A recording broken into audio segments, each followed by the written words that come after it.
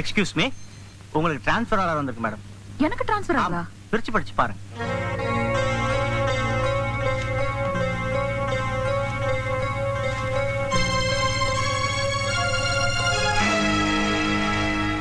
Excuse me sir. S. நான் இங்க வேலைக்கு சேர்ந்தே 3 மாசம் தான் ஆகுது. அதுக்குள்ள எனக்கு ட்ரான்ஸ்ஃபர் ஆர்டர் கொடுத்திருக்கீங்களா? நீங்க ஏற்கனவே கல்யாணம் பண்ண மருதுங்கிற உத்தரோட இல்லீகலா குடும்பம் நடத்துறதா எங்களுக்கு பெட்டிஷன் வந்திருக்கு. இது நம்ம பேங்க் கஸ்டமர்ஸ்க்குலாம் தெரிய வந்தா நம்ம பேங்கோட பேர் கெட்டு போகும். அதனால தான் உங்களை ட்ரான்ஸ்ஃபர் பண்றதா முடிவு பண்ணிருக்கோம். சார், என் வேலையில ஏதாவது தப்பு செஞ்சிருந்தா சொல்லுங்க, நான் கரெக்ட் பண்ணிக்கிறேன். இது யாரோ கட்டி விட்ட வதந்தி. இதுக்கு போய் ட்ரான்ஸ்ஃபர் பண்றேன்றீங்களே? யாரோ கட்டி விட்ட வதந்தி இல்லைங்க. மருதுவோட வைஃப் வத்சலா தான் பெட்டிஷன் கொடுத்திருக்காங்க. அதனால தான். Sorry sir. இத நான் ஏத்துக்கலனா பேங்க் சட்டத்திட்டப்படி என் வேலை மட்டும்தான் போகும். ஏத்துக்கிட்டேனா என் மானமே போயிடும். I resign my job.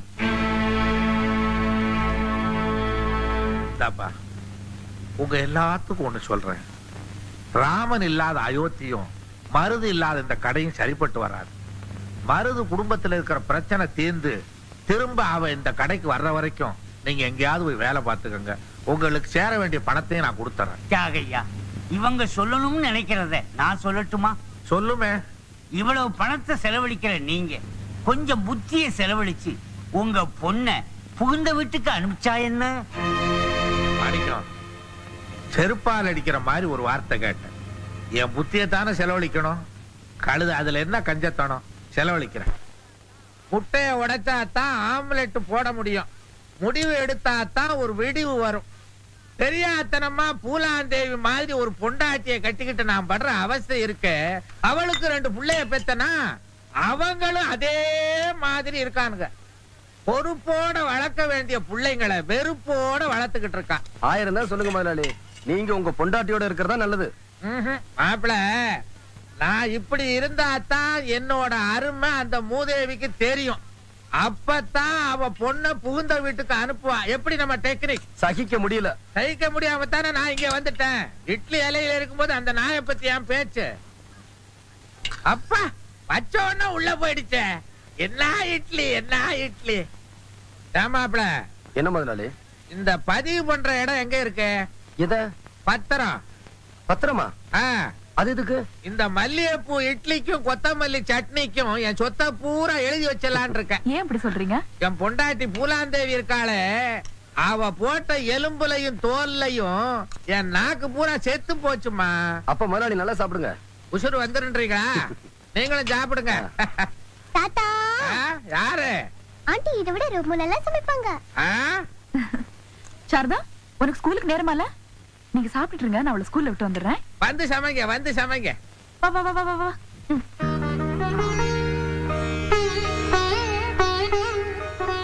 அடேங்கப்பா, இவங்க இருக்க நெருக்கத்தை பார்த்தா பிரிக்கவே முடியாது போல இருக்க. அதான் முதலாளி, எனக்கும் பயமா இருக்கு.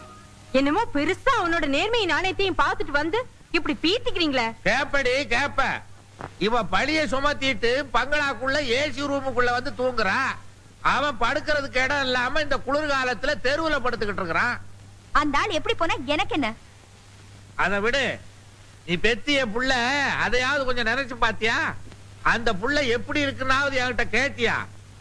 நீ பழி சுமத்தினியே சாரதா, அவ உன் புள்ளைய கண்ணு கருத்துமா பாதுகாத்துக்கிட்டு இருக்கா. கிழமா சும்மா நோய் நோய் கத்திக்கிட்டு இருக்காதயா. இப்ப என்ன பண்ணணுங்கிற? என்ன பண்ணணுங்கிறன்னா, கூடிய சீக்கிரம் வளகாப்புக்கு உங்களுக்கு எல்லாம் அழைப்பு வரும். உன் தங்கச்சியை கூட்டிட்டு போய் ஆசீர்வாதம் பண்ணுங்க. போங்க. என் புருஷனை விட்டு கொடுக்க மாட்டேன். என் புருஷனை விட்டு கொடுக்க மாட்டேன். விட்டு கொடுக்க மாட்டேன் விட்டு கொடுக்க மாட்டேன்னு இங்கேயே சொல்லிக்கிட்டு இருந்தா என்ன பிரயோஜனம்? இந்த பாரு, அந்த சாரதாவை உன் பொண்ணு இப்ப ஆன்டி ஆன்டின்னு கூப்பிட்டுக்கிட்டு இருக்கா. அம்மான்னு கூப்பிடுறதுக்குள்ள ஓடி போய் குடும்பத்தை நடத்து. இல்ல அவ அம்மா ஆயிடுவா, நீ ஆன்டி ஆயிடுவ. சீக்கிரமா பொட்டி எடுத்துக்கிட்டு புறப்படு. நான் இதுக்கு பொட்டி எடுத்துட்டு புறப்படா? அவளை அந்த வீட்டை விட்டு போக வைக்கிறேன். என்னைக்கும் இல்லாம என் மேல ஏன் அவ்வளவு அக்கறை? எனக்கு எப்பவுமே உன் மேல ஒரு தனி பாசம் தான். அப்படி ஏன் நான் விட்டுட்டு போன? அதுவா, ஒரு சின்ன கோவம், அதனாலதான் விட்டுட்டு போயிட்டேன். அப்புறம் இப்பயா வந்த? அதை ஏன் கேக்குற? பெரியவங்களாலதான் உங்க அப்பாவோட என்ன சேர்த்து வைக்க முடியல. உன்னாலையாவது முடியுமான்னு பாப்போம். முடியுமா? சொல்லு பாக்குறேன். நீ இப்ப என்ன பண்ற? நேரா வீட்டுக்கு போற. டாடி கிட்ட போய் எனக்கு அந்த ஆண்டிய பிடிக்கல, மம்மியை கூட்டிட்டு வாங்க, அப்பதான் சாப்பிடுவேன்னு அடம் பிடிக்கணும். எங்க சொல்லுவியா? எப்படி சொல்லுவ? அப்பா அப்பா ஆண்டிய வெளிய அமிச்சிட்டு அம்மா அம்மாவை கூட்டிட்டு வந்தாதான் நான் சாப்பிடுவேன் அப்படின்னு நீ சொன்னதா நான் அப்பா கிட்ட சொல்றேன். எனக்கு வந்து வாச்சி உங்க அப்பா மாதிரி தானே உலகம் புத்தி இருக்கும். அந்த திருட்டு முட்டை உன்னைய நல்லா கெடுத்து வச்சிட்டா. நான் சொல்லி கொடுத்ததா சொல்வாராம். மூஞ்சிய பாரு மூதேவி இருடி. ஐயோ என்ன சொன்னாலும் கேட்க மாட்டேங்குதே. வணக்கம் முதலாளி. வாங்க மாப்பிள, வாங்க வாங்க வாங்க வாங்க. என் பொண்டாட்டிகிட்ட கொஞ்சம் தனியா பேசணும். என்ன மாப்பிள இது? உங்க பொண்டாட்டிட்ட பேசுறதுக்கு நீங்க யார கேட்கணும்? போங்க, தனியா பேசினாதான் ஒரு நல்ல முடிவு ஏற்படும்.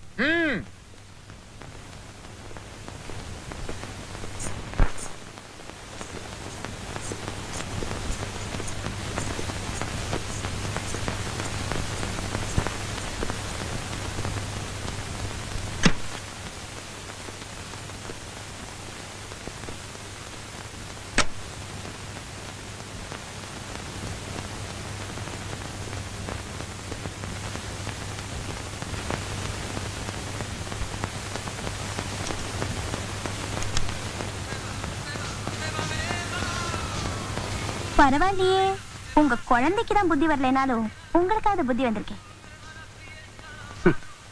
வந்து தாண்டி வந்திருக்கேன்.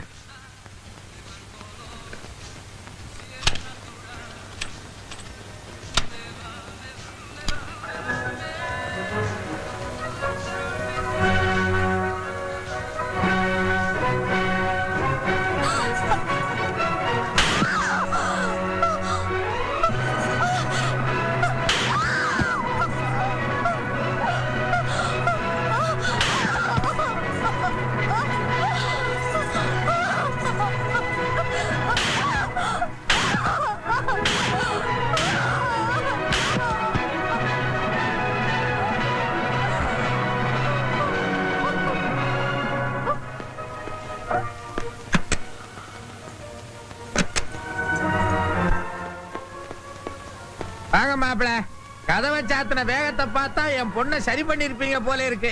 எப்ப கூட்டு போறீங்க? அவ மட்டும்னா இப்பவே கூட்டிட்டு போயிருவேன். அவ கூட இருக்கிற எல்லாத்தையும் கூட்டிட்டு போய் சொல்றான். அவ சொன்னாப்புல நாங்க வந்துருவோமா? அவ கூட இருக்கிறதா சொன்னது உங்களே இல்ல, வேற யார? அவகிட்ட இருக்கிற ஆணவம், அகம்பாவம், பிடிவாதம், பொறாம இவங்களையெல்லாம் கூட்டிட்டு போகணும்னு சொல்றா. இதுக்கெல்லாம் என்னால தீனி போட முடியாது. இதையெல்லாம் விட்டுட்டா அவளை நான் கூட்டிட்டு போறேன். அட பாவி, நீ நல்லா இருப்பியா? என் பொண்ணை போட்டு இப்படி அடிச்சிருக்கியே. வாடி. பாத்தீங்களா இந்த கொடுமையை? பாத்தீங்களா கிளி மாதிரி வளர்த்த என் குழந்தைய எப்படி போட்டு அடிச்சிருக்கா? பாத்தீங்களா? நீ மனுஷனா இல்ல மிருகமா? நான் அப்பவே சொன்னல நான் சந்தேகப்படுறேன்னு. இப்ப என்ன சொல்ற? இதே மாதிரி உன் தங்கச்சியை நான் கொடுமைப்படுத்திருந்தேன்னா நீ சும்மா இருப்பியாடா? சொல்டா. இருடா. ஏன் மாப்பிள, என் மக என்னதான் தப்பு பண்ணியிருந்தாலும் இப்படி போட்டா அடிக்கிறது?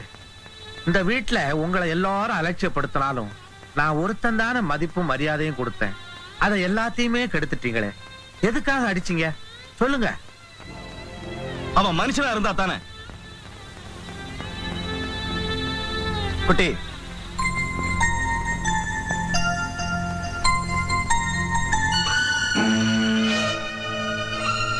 இத பாருங்க, நல்லா பாருங்க. உங்க பொண்ணை போட்டு அடிச்சதுக்கு ஆளாளுக்கு பதறிட்டீங்களே. இந்த பச்சை புள்ளைய உங்க பொண்ணு எப்படி போட்டு அடிச்சிருக்கா இத பார்த்ததும் என் மனசு எப்படி துடிச்சு போயிருக்கும், எப்படி பதறி போயிருக்கும். இப்ப நீங்க கேட்ட அதே கேள்வி நான் திருப்பி கேட்கிறேன். நீங்க பெத்தது ஒரு மனுஷியா இல்ல மிருகத்தையா? போது நிறுத்துங்க. அந்த குழந்தைய 10 மாசம் சுமந்து பெத்தவனா? அதை அடிக்கிறதுக்கு எனக்கு உரிமை இல்லையா? என்னடி பெரிய உரிமை? நீ சுமந்தத பெருமையா நினைச்சவ இல்லடி, அத ஒரு தண்டனையா நினைச்சவ. இந்த குழந்தை பிறந்ததுல இருந்து என்னைக்காவது ஒரு நாள் பசி எரிஞ்சு அதுக்கு பால் ஊட்டி இருப்பியா? இல்ல தூங்கணும்னு தாளாட்டி இருப்பியா? அத ஒரு தொல்லையா நினைச்சு பள்ளிக்கூடத்துல சேர்க்க சொன்னியே தவிர அவளை உன் புள்ளையா நினைச்சு என்னைக்கா சீராட்டி இருக்கியாடி? வயிற்றுல சுமக்கிற பேரு தாய் இல்லடி, அதோட வாழ்க்கைய மனசுல நினைச்சு சுமக்கிறா பார், அவதாண்டி உண்மையான தாய். இப்படி தாய்க்குரிய எந்த தகுதியும் இல்லாத உனக்கு உரிமையை பத்தி பேசுறதுக்கு என்னடி யோகியதை இருக்கு? இதப்பா, இனிமே குழந்தைய உரிமைங்கிற பேர்ல அடிக்கிறத மட்டுமல்ல, நீ பாக்குறத கூட என்னால அனுமதிக்க முடியாது.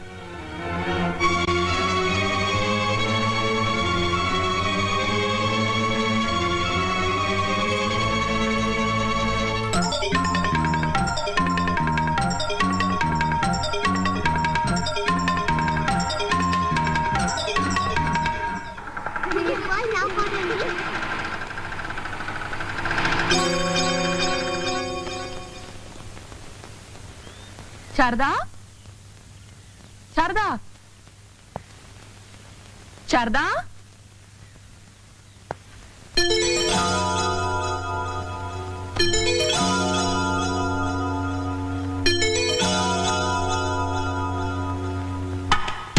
சாரதா எங்க பாத்தீங்களா? பாக்கலமா. சாரதா விளையாட வந்தாளா? இல்லையே. சாரதா வந்தாளா? இங்க வரலமா.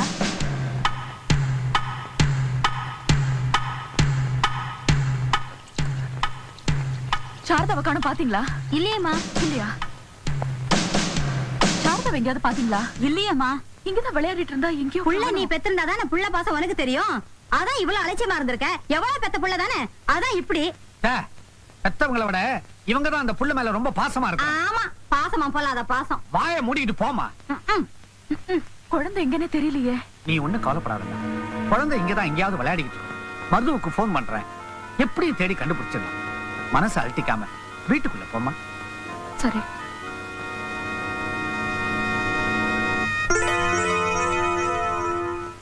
வாங்க மாப்பிள்ள வாங்க. குழந்தை இங்க வந்தாளா? குழந்தையா? இங்க வரலையா? என்னாச்சு? இல்ல, விளையாடி இருந்த குழந்தைய காணோம். என்னது? என் குழந்தைய காணுமா? என் குழந்தைய என்ன பண்ணீங்க? என்ன பண்ணிருப்பாங்கன்னு எனக்கு தெரியும் வச்சலா. ஒரு முக்கிய அறிவிப்பு. சாரதா என்கிற 3 வயது சிறுமியை நேற்று முதல் காணவில்லை. காணாமல் போன அன்று சிவப்பு நிறத்தில் வெள்ளைப்பூ போட்ட கவுனும் வெள்ளை நிற செருப்பும் அணிந்திருந்தார். குழந்தையை பற்றி தகவல் தெரிந்தால் தொடர்பு கொள்ள வேண்டிய முகவரி ஆய்வாளர், தேனாம்பேட்டை காவல் நிலையம், சென்னை 18. நீங்க தான் சாரதாவா? ஆமா. குழந்தை கிடைச்சிட்டாளா? இல்ல, அந்த குழந்தையை நீங்க கொண்டுட்டதா எங்களுக்கு கம்ப்ளைண்ட் வந்திருக்கு. சாரதா? என்ன சொல்றீங்க நீங்க? எனக்கும் அதுக்கும் என்ன? ஸ்டேஷனுக்கு வாங்க, அங்க எல்லாம் பேசிக்கலாம். அட வாங்கம்மா போலாம். ஜீப்ல ஏறுங்க.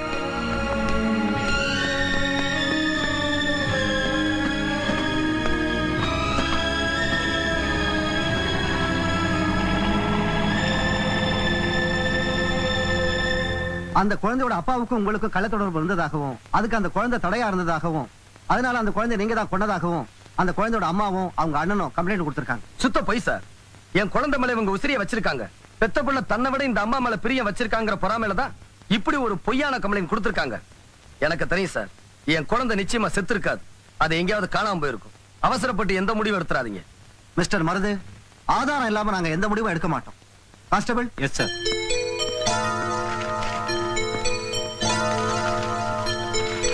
குழந்தை காணா போன அன்னைக்கு போட்டிருந்த ட்ரெஸ் தானே? ஆமா. இது குழந்தை கையில போட்டிருந்த வளையல் தானே? ஆமா. இது குழந்தை போட்டிருந்த செப்பல் தானே? இது 3 திருவாமியூர் கடற்கரை ஓரமா ஒதுங்கி இருந்துச்சு. இல்ல, நான் இல்ல. சாரதா சாகல. அவ செத்துருக்க முடியாது. சாரதா மேல நான் எவ்வளவு அவள இல்ல மருது, நான் கொல்லல. நான் எப்படி அவள? என்ன நம்புங்க மருது, ப்ளீஸ் ப்ளீஸ் என்ன நம்புங்க.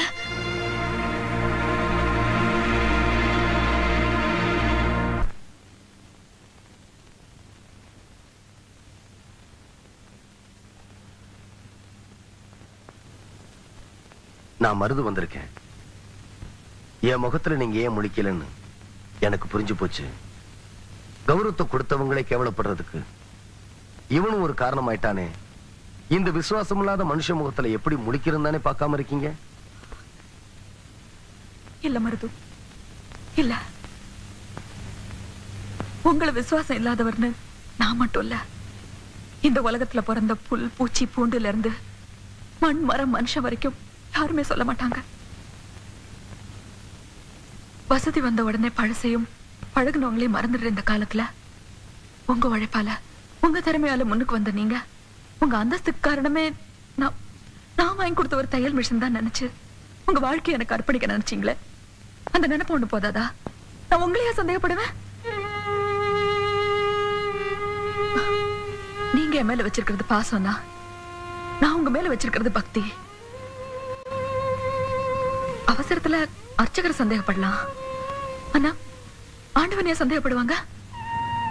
வசதி வந்த உடனே பழசையும் பழகுனவங்களையும் மறந்துடுற இந்த காலத்துல உங்க உழைப்பால உங்க திறமையால முன்னுக்கு வந்த நீங்க உங்க அந்தஸ்துக்கு காரணமே நான் வாங்கி கொடுத்த ஒரு தையல் மிஷின் தான் நினைச்சு உங்க வாழ்க்கையை எனக்கு அர்ப்பணிக்க நினைச்சீங்களே. அந்த நினைப்பு ஒண்ணு போதா நான் உங்களையா சந்தேகப்படுவேன்?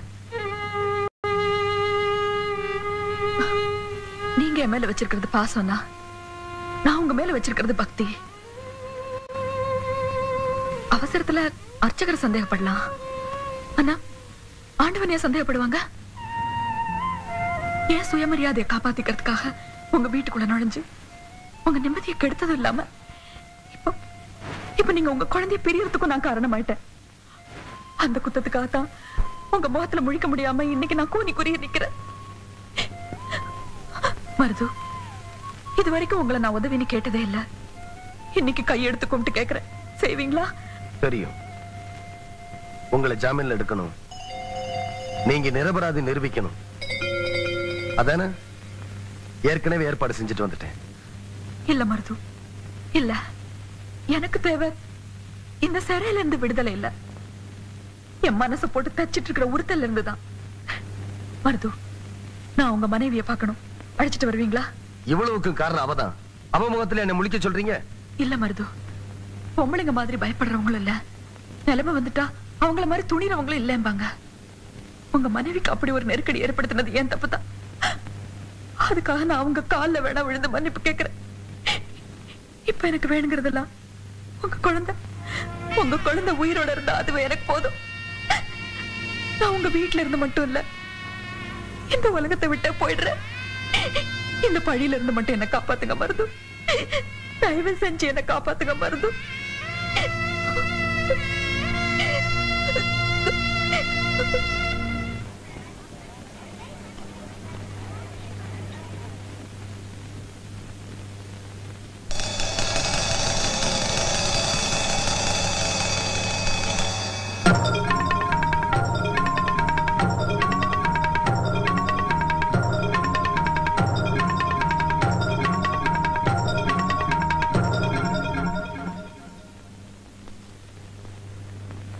உங்க பேர் தானே வத்சலா?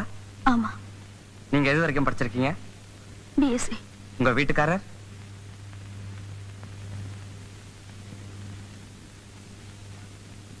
எட்டாவது வரைக்கும். ஆக பிஎஸ்சி வரைக்கும் படிச்ச நீங்க 8வது படிச்சவரை எப்படி கல்யாணம் பண்ணீங்க? எங்க அப்பா தான் கல்யாணம் பண்ணி வச்சாரு. ஆக இந்த கல்யாணத்துல உங்களுக்கு விருப்பம் இல்ல? Objection your honour. விருப்பம் இல்லாமல அவங்க ஒரு குழந்தைக்கு தாயா இருக்காங்க. சட்டப்படி தப்பு. எது? விசாரணை பண்ணிக்கிட்டு இருக்கும்போது குறுக்க பேசுறது தப்புங்கிறேன் your honour. S, proceed. Thank you. உங்க புருஷன் மேல உங்களுக்கு பிரியம் அதிகம். ஆமா. உங்க வீட்டுக்காரர் நீங்க கடைசியா எப்ப பாத்தீங்க? போன வாரம் எங்க வீட்டுக்கு வந்துட்டு போனாரு. உங்களை கூட்டி போக வந்திருந்தாரா? இல்ல. பின்ன? என்ன வீட்டுக்குள்ள கூட்டிட்டு போய் குழந்தைய ஏண்டி அடிச்சு என்ன அடிச்சாரு. ஆக நீங்க குழந்தைய அடிச்சீங்க? ஆமா. Note this point your honour. கடைசியா உங்க குழந்தைய நீங்க எங்க பாத்தீங்க? அவ படிக்கிற கான்வென்ட்ல. எதுக்கு போனீங்க? அவங்க அப்பாவோட சேர உதவி பண்ணும்படி குழந்தைகிட்ட சொல்ல போனேன்.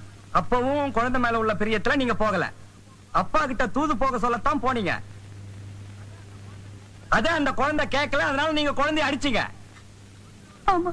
புருஷனோட சேர்ந்து வாழ உங்க குழந்தை உங்களுக்கு உதவி செய்யல. அது இருந்து ஒண்ணுதான் இல்லாத ஒண்ணுதான் உங்களுக்கு ஒரு விரக்தி வந்தது.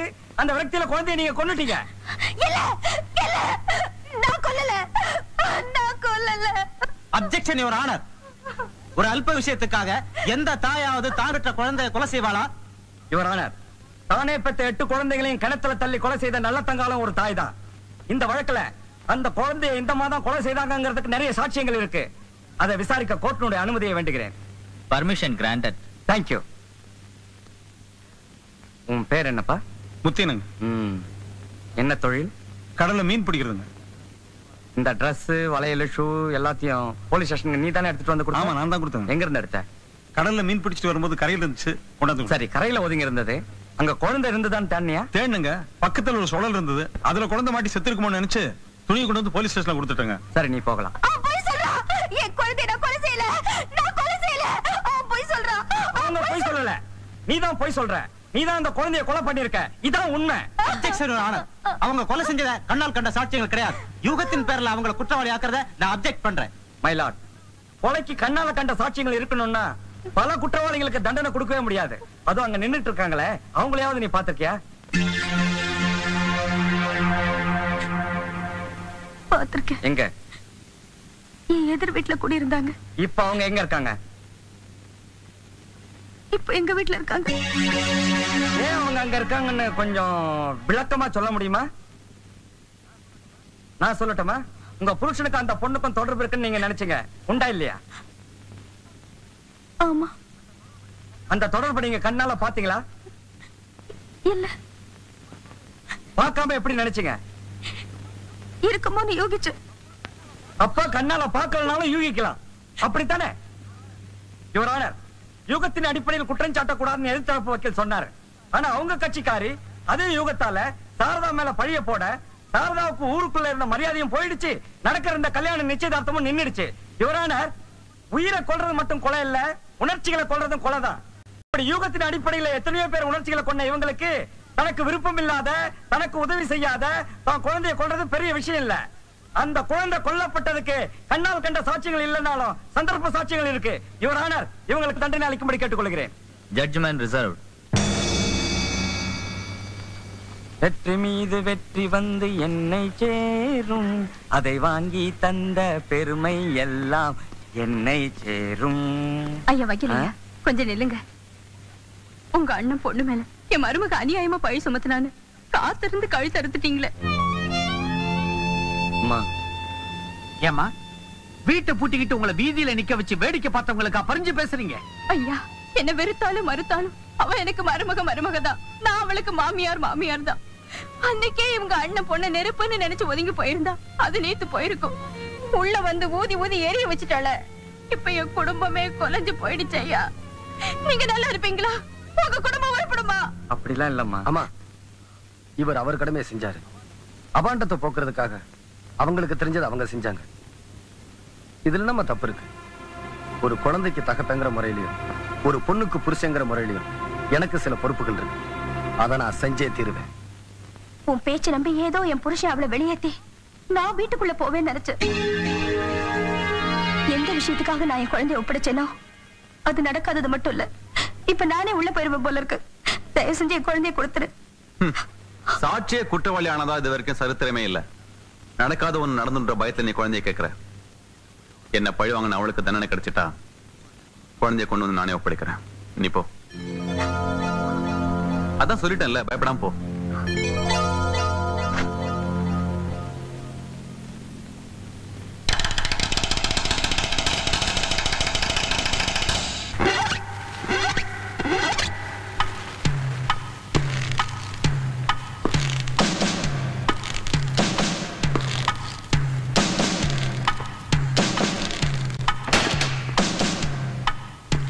சீக்கிரம் போடுப்பா.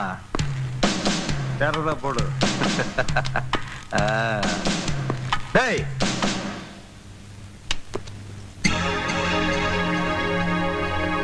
எங்கடா அவன்? யார கேக்குற? தெரியாது. தெரியாது.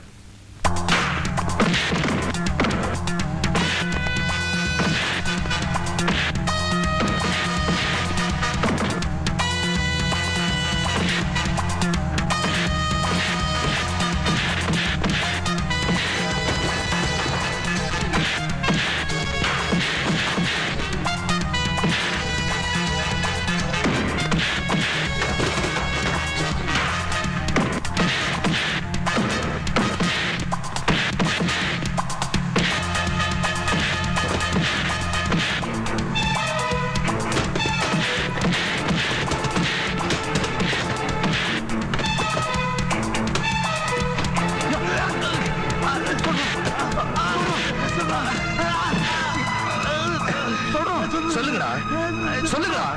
சொல்லிடுறோம்.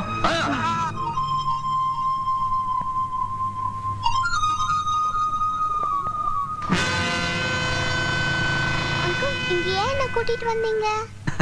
அது இந்த பந்தை விட பெரிய கதைடா கண்ணா.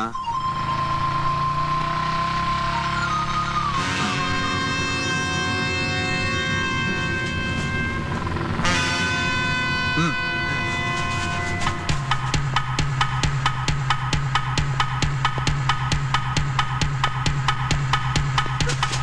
என்ன பண்றது பாஸ்? அவன் இங்க வரக்கூடாது. என்ன பண்ணுவீங்கன்னு தெரியாது. Okay pass.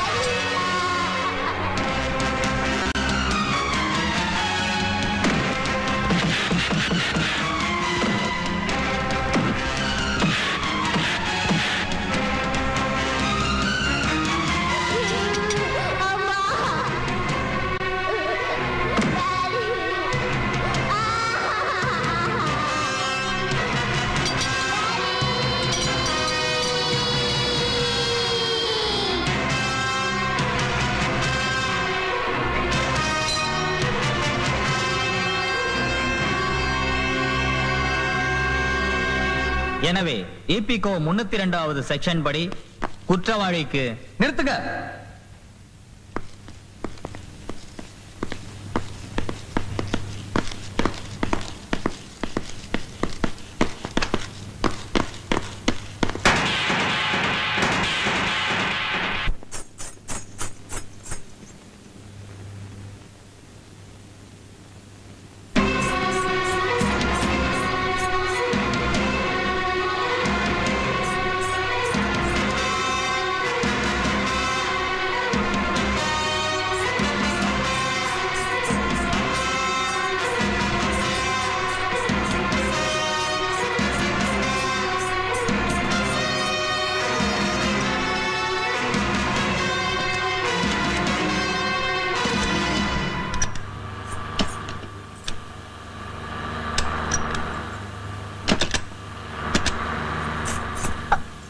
எல்லாரும் எங்க போயிட்டு இருக்காங்க? போவது வந்திய மலை கோயில் போயிட்டு இருக்காங்க.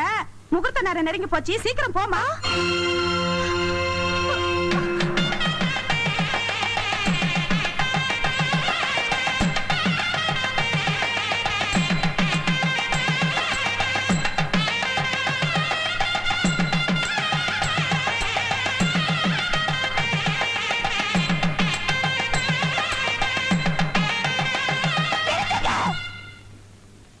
சட்டப்படி தப்பு. எது அட்வான்ஸ் வாங்கிட்டு வாசிக்கிறத பாதியில நிப்பாட்டுறது. அடே ஆஜுக்கு ஆமுக்கு ஆஜுக்கு ஆஜுக்கு ஆமுக்கு ஆஜுக்கு ஆமுக்கு ஆஜுக்கு. அடடே வாமா, முகூர்த்த நேரத்துக்கு கரெக்டா வந்திருக்க. இந்த சந்தனம் எடுத்துக்க.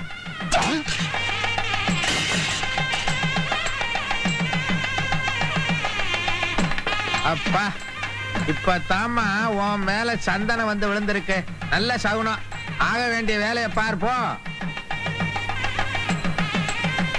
ஏப்பா, இதுக்கு நீங்களுமா உடந்த தடுத்து நிறுத்த வேண்டிய விஷயத்தை இப்படி எடுத்து நீங்களே நடத்துறீங்களே, இது உங்களுக்கே நல்லா இருக்கா? இது நியாயமா? எடுத்தேன் கவுத்தேன்னு நடந்தா இப்படித்தான் தெருவுல நிக்கணும். ஏன் பேயறிஞ்ச மாதிரி நீ நிக்கிற? தாலி உன் தாலி தாலியில தான் மஞ்சள் தடவை சொல்லி என் சம்சாரத்துக்கிட்ட கொடுத்திய. போயா, இங்க என்ன தட்டுற? போயா.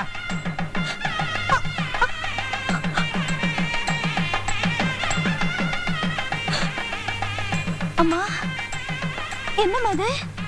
என்னம்மா இதெல்லாம்? அம்மா, நான் பிறந்த வீட்டுக்கு வரும்போதெல்லாம் எனக்கு ஏதாவது ஒண்ணுன்னா என்ன கட்டி பிடிச்சு என் கண்ணை தொடச்சு என் மனசு தேத்துவியே. நீயா அம்மா இந்த தாலிக்கு மஞ்சள் போடுற? அம்மா, என்னம்மா இதெல்லாம்? அம்மா, என்னம்மா இது? மனவரையில தாலி தாலின்னு கத்திட்டு இருக்காங்க, நீ பாட்டு வெட்டியா நின்னு பேசிட்டு இருக்கியே.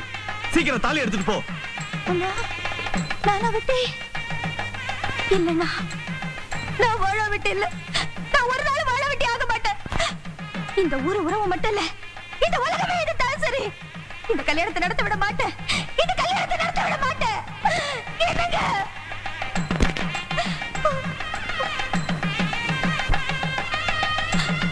என்னங்க? அடடே வாங்க. ஏ குட்டி, இவங்களை அழைச்சிட்டு போய் ஜம்காலத்துல உட்காரவி. வாங்க ஆண்டி. என்னது ஆண்டியா?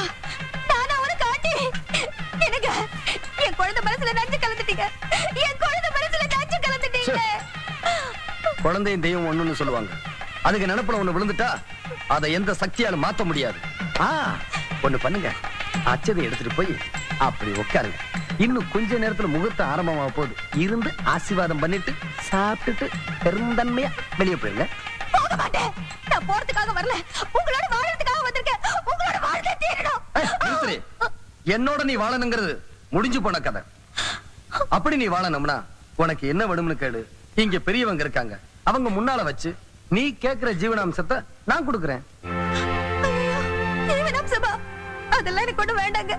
என் ஜீவனே நீங்க தான். நான் உங்களோட சேர்ந்து வாழணுங்கிற எண்ணத்துலதான் தெரியாதனமா இப்படி ஒரு தப்பு பண்ணிட்டேன். என்ன மன்னிச்சு ஏத்துக்கங்க. எனக்கு நீங்க தான் வேணும். காலம் கடந்து வர ஞானங்கிறது கண்ணு கெட்டதுக்கு அப்புறம் பண்ற சூரிய நமஸ்காரம் மாதிரி. உன்னால பாதிக்கப்பட்டது நான் மட்டும்னா, உனக்காக இல்லைனாலும் இந்த குழந்தைக்காக உன்னை மன்னிச்சு நான் ஏத்துக்குவேன். ஆனா பாதிக்கப்பட்டது நான் மட்டும் இல்ல, நீ வாழணும்னு ஆசைப்படுற மாதிரி நானும் வாழணும்னு ஆசைப்படுற ஒரு ஜீவன். உன் அவதூறால அவங்க கௌரவம் போச்சு, நடக்க இருந்த கல்யாணம் நின்னு போச்சு, ஊருக்குள்ள அவங்களுக்கு இருந்த மான மரியாதை எல்லாமே போச்சு. 10 பத்தாதுக்கு உன்னால அவங்க வேலையும் போச்சு. கள்ளக்காதலுக்கு தடையா இருந்ததால என் புள்ளைய கொன்னுட்டாங்கன்னு பழிய வர சுமத்தி அவங்க எதிர்காலத்தையும் சூனியமாக்கிட்டியடி பாவி. இந்த பாவத்துக்கெல்லாம் ஒரு பரிகாரம் வேண்டாமா? உன்னால அவங்க அடைஞ்ச துன்பத்துக்கெல்லாம் ஒரு விமோச்சனம் வேண்டாமா? சொல்றேன்.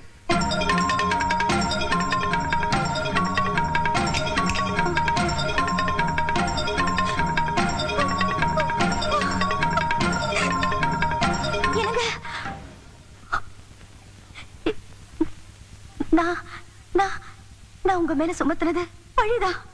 நான் சொன்னது அபாண்டம் தான். இது என் வாழ்க்கை பறி போயிடுமோங்கிற பயத்துல சொல்லல. பழிய சுமத்துறது எவ்வளவு பெரிய பாவங்கிறத என் வாழ்க்கையில உணர்ந்துதான் சொல்றேன். நான் 10 மாசம் சுமந்து பெத்தெடுத்து புள்ள மேல ஆணையா சொல்றேன். இங்க கூடி இருக்க ஜனங்க எல்லாரும் முன்னாடியே சொல்றேன். நீங்க உத்தமே, நீங்க உத்தமே. உங்க கால வேணாலும் விடுற என் வாழ்க்கையை கெடுத்துறாதீங்க. என்னங்க நீ காலம் கடந்து வந்து இந்த உண்மையை ஒத்துக்கிட்டாலும் இந்த கல்யாணத்தை உன்னால் நிறுத்த முடியாது. ஏன் முடியாது? இங்க இருக்கிறவங்க அத்தனை பேரும் உங்களுக்கு சாதகமா பேசினாலும் சரி, என் உயிரே போனாலும் சரி, இந்த கல்யாணத்தை நான் நடக்க விட மாட்டேன். அப்படி அது மீறி நடந்தா அது என் பொண்ணு மேலதான் நடக்கணும். என் புருஷனை நான் யாரையும் பங்கு போட்டுக்க விட மாட்டேன். என் புருஷன் எனக்கு மட்டும்தான். என் புருஷன் எனக்கு மட்டும்தான். இதத்தான் உங்ககிட்ட இருந்து எதிர்பார்த்தேன். என் புருஷன் எனக்கு மட்டும்தாங்கிற நினைப்பு உனக்கு மட்டும் இல்ல, இந்த மண்ணில பிறந்த ஒவ்வொரு பொண்ணுக்கும் இருக்கு. நான் இந்த மண்ணில பிறந்தவதான். அப்பழுக்கு இல்லாத அந்த மனுஷனை நீ எவ்வளவு அலட்சியப்படுத்தின, அவமானப்படுத்தின, அவதூறா பேசின. அவரோட அருமை பெருமையெல்லாம் நீ புரிஞ்சுக்கணும். யாருக்குமே கிடைக்க முடியாத ஒரு புருஷன் உனக்கு கிடைச்சிருக்காங்கிறத நீ தெரிஞ்சுக்கணுங்கிறதுக்காகத்தான் என் மேல அழுக்கப்பட்டாலும் பரவாயில்லன்னு நான் இந்த அக்னி பிரவேசத்தை ஏத்துக்கிட்டேன். அதுக்கு பரிகாரமா எனக்கும் மருதுவுக்கும் நடக்க போற கல்யாணம் இல்ல அது. காணாம போன உன் குழந்தை கிடைக்கணும்னு நான் அம்மனுக்கு வேண்டிக்கிட்டேன். அந்த நேர்த்தி கடன் தான் இன்னைக்கு இங்க நான் நடத்த போற திருக்கல்யாணம். அங்க பார்.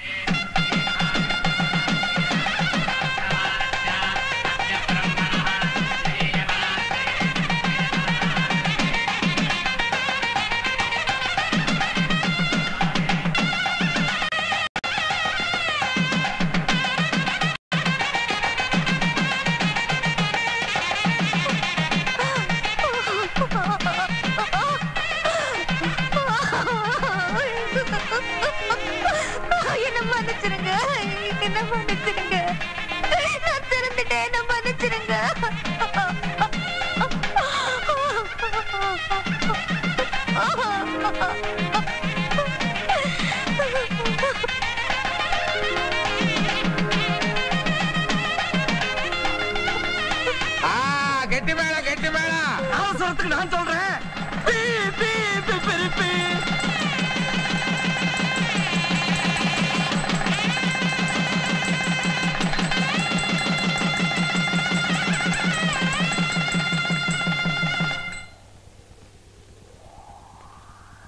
எல்லா பொண்ணுங்களுக்கும் நல்ல புருஷன் கிடைப்பாங்க, ஆனா நல்ல மனுஷன் கிடைக்க மாட்டாங்க. மறுபடியும் மருதுவுக்கு சோதனை ஏற்படுத்துறாத. இனிமேலாவது அவர் வாழ்க்கையில வசந்தம் வீசட்டும்.